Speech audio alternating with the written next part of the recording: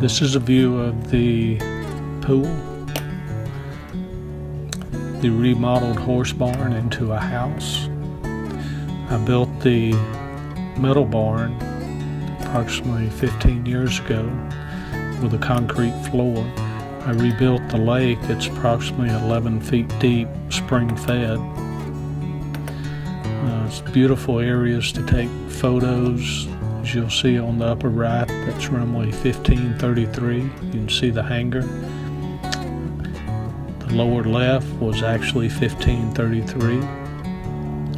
Now the upper left is a photo of the front yard. Upper right, you'll see the barn with a hay wagon. There's area to work cows if you work cattle. Plenty of room for storage of equipment and hay.